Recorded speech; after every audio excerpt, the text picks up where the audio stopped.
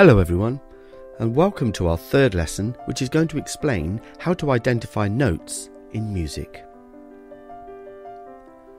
There are 88 keys on a full-sized piano keyboard, and when playing music we need to be able to recognise what's written down and which notes they're asking us to play. By the end of this video you should be able to read the notes written down and relate that to which notes you're being required to play.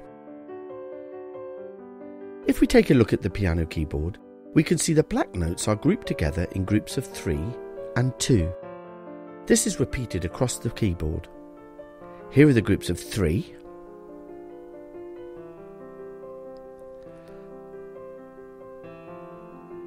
and here are the groups of 2. See if you can find those on your own keyboard.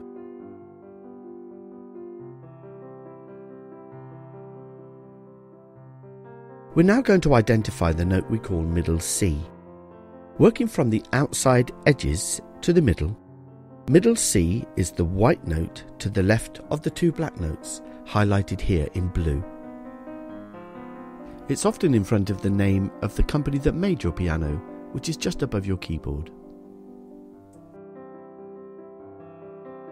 Middle C is very important as it tells us whereabouts on the keyboard other notes are placed. Here is middle C written down in the treble clef, and here's middle C written down in the bass clef.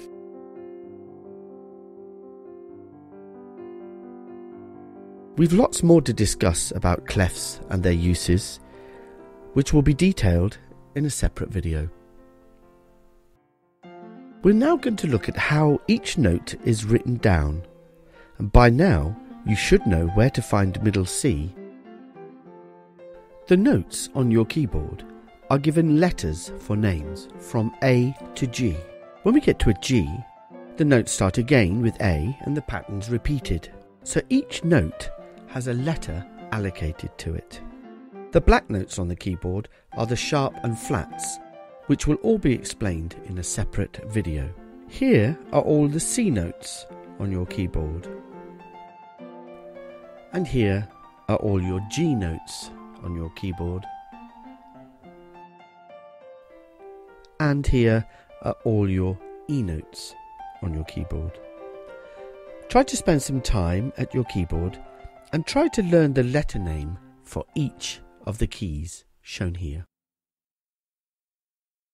Usually, notes above or higher than middle C appear in a treble clef shown here, and notes below middle C are usually shown in a bass clef, which is shown here.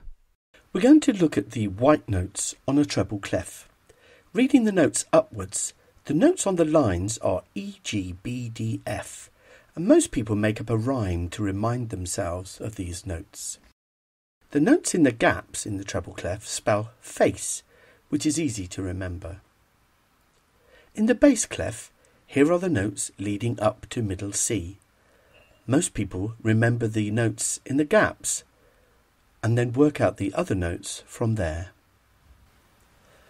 Notes on the keyboard go from low notes to the left up to the high notes on the right.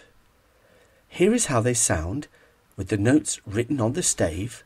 The letters of the note is shown underneath, and also their place on the keyboard.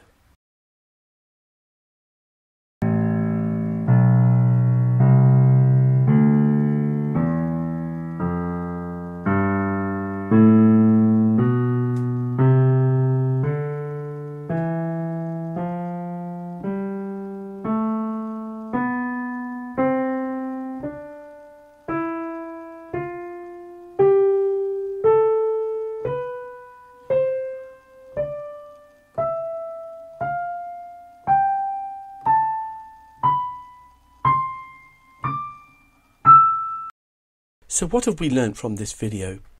Well, we now know where middle C is, we can recognise it on the keyboard and when it's written down on the staves.